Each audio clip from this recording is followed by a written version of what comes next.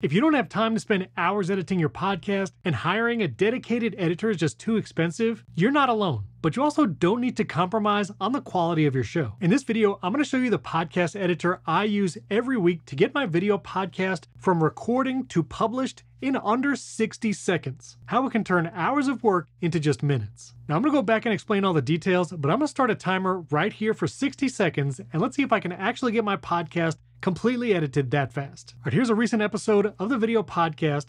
I'm going to click create and then edit, and now let's start the timer. All right, I'm going to brand my video podcast by clicking apply brand. Then I'm going to go up to the AI producer. I'm going to remove pauses. I like setting this pace, remove filler words, and I like applying smart mute.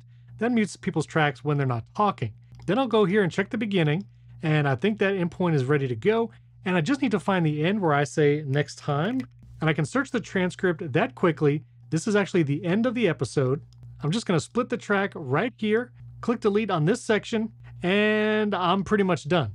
Now I can export it, go up to 4K quality, export this video, and I have my full podcast episode with the in and out points already done. No filler words, no silences, and I'm pretty sure I beat the clock. Now it'll take a few minutes to export, and then I can download and upload it to YouTube and Spotify, but that is literally my process every week. And having all those AI tools available is the only way that we could regularly publish an over hour-long episode every week consistently for the past year and a half, and we've now reached 2,500 subscribers, and this is just on YouTube with over 365,000 views. And that same podcast has well over 300,000 audio downloads, and it's in the top 20 of Apple Podcast tech shows regularly. Now, if you want to see that video that I just exported from Riverside, exactly how it comes, you can go to our podcast channel, and this is exactly what you would see. That's clicking just those few buttons in the Riverside editor and publishing it here on YouTube. What you would see right here on YouTube is exactly what I got from the Riverside editor. Now, before going into the nuts and bolts of how to edit with Riverside, two quick points that do make it possible for us to really limit the amount of editing we're doing.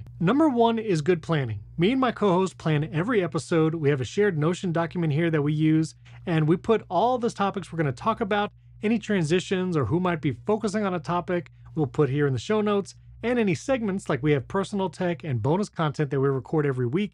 It's all planned out here before we hit record. And all the topics we talk about, I actually save all those tabs and open them here in a web browser, and then I'll share my screen as we're recording. And when I share my screen while we record, it gets put together automatically in the editor. I didn't have to touch this part in the editor. Any screen shares that I did during recording automatically show up here in the final video. I'll show you what that looks like in Riverside in just a moment. So planning well, having your episode laid out, good communication with your co-hosts or guests, any screen shares and visuals already prepared before you record. And the other big aspect is consistency and practice. As you can see, we post new episodes every week, and I've been podcasting for 15 years.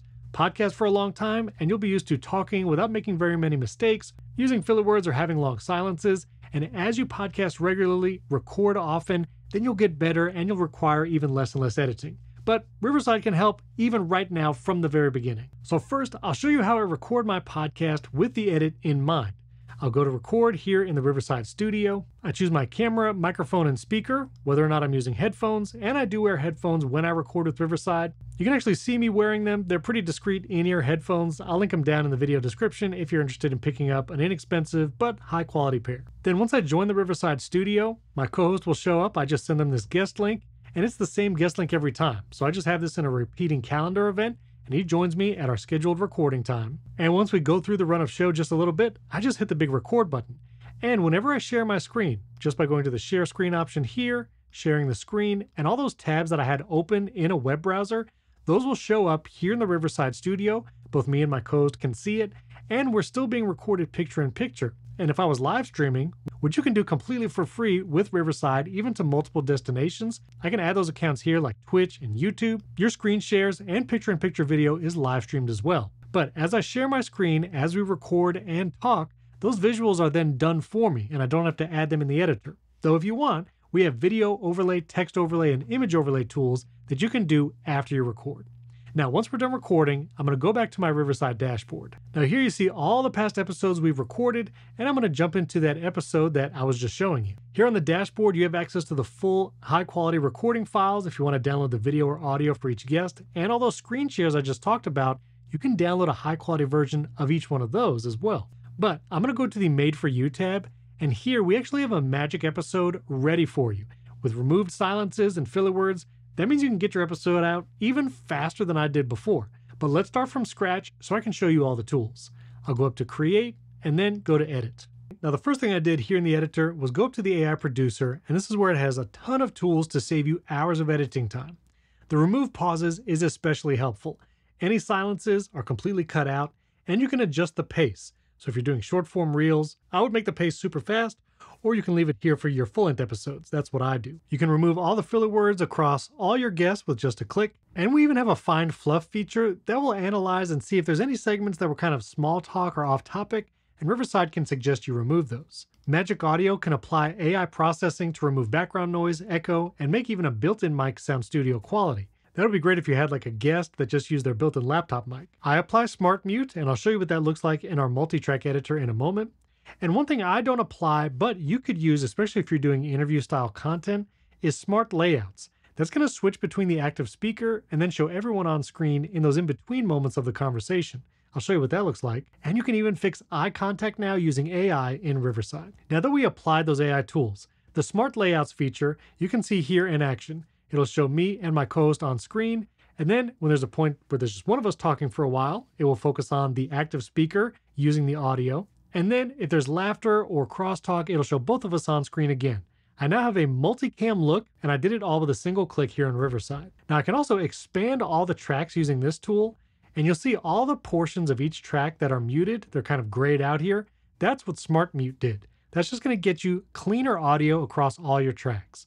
But if you ever need to adjust it, maybe remove a little more or bring something back that was muted, you can just drag those in and out points and then adjust your audio. Now I also applied our brand, and you can set the brand for your studio and that will live permanently until you change it. If you go to the brand tool here on the right-hand side, you can add your logo, a background image that you want behind the video, even a color palette, and you can even add captions, but only when there's certain aspect ratios. So here, when I go to 9:16 and then add my brand, it will automatically add the caption. So I can switch the aspect ratio using this tool here. And now when I click Apply Brand, you'll see those animated captions, the background image, and our video gets formatted with rounded corners. So you can take some time, even add intro and outro video clips that you can apply whether you're just doing 16:9 video, only apply them on your shorts and reels, and that's going to save you a ton of time in designing your video and making sure it looks just like your show. I'll go back to the 16:9 version real quick. Now, whenever there was a screen share like I showed you before, the Riverside editor actually formats it automatically. So you see the screen share, you can see both guests, or you can customize this layout. For every scene, which you'll see scenes denoted by the vertical lines down here in the timeline, I can roll my mouse over, go to Layout, and choose what kind of layout I want. For sharing content, I can choose to have the screen share large, and I can choose what appears in which area. So I'll have the screen share big in the middle, and then me and my co-host are smaller circles. And I can even click the circle overlays and change the size of our overlays. There's lots of powerful layouts here. You also have solo speaker, one-on-one, and when you click show all, you can see all the different layouts for sharing content. For instance, I can switch to the large picture-in-picture and screen share on the left and choose exactly the layout I want per scene.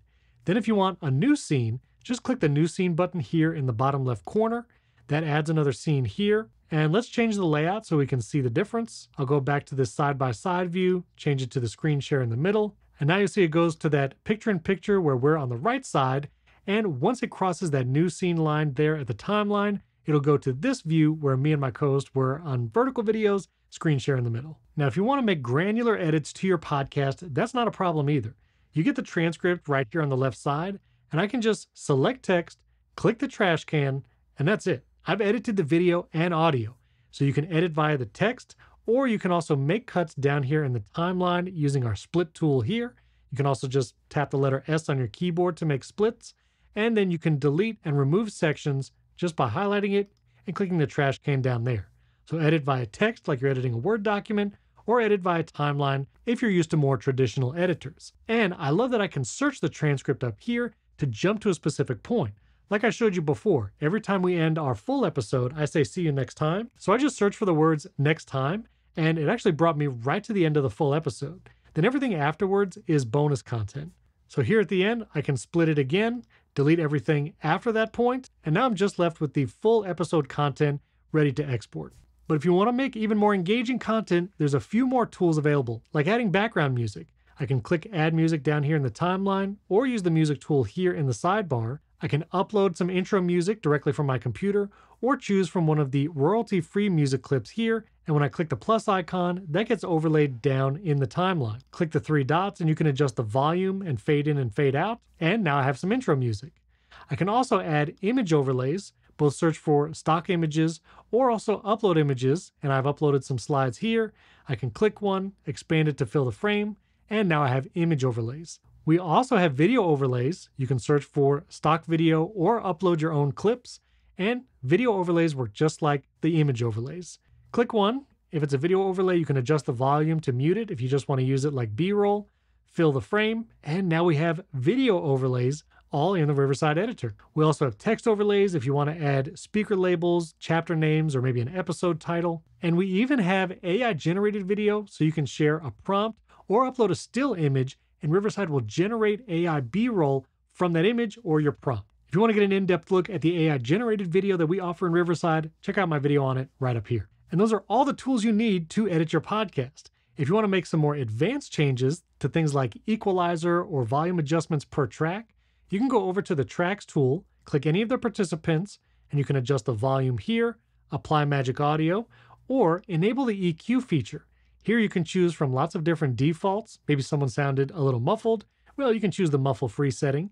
And you can also click the settings right here and open a graphical EQ. If you want to make specific frequency and decibel adjustments, you can apply that EQ and have a different one per track. You can also apply that eye contact using AI. And if their camera and microphone were a little out of sync due to their setup, you can adjust the lip sync right here per track. Then when you're ready, you can just go up to export and export up to 4K video and keep all your same edits and then export an MP3 audio so you can upload it to your podcast host. And that is simply the best way to edit your podcast. It's how I do it every week, and it's going to get you rolling in minutes rather than taking hours of editing in the middle of the night.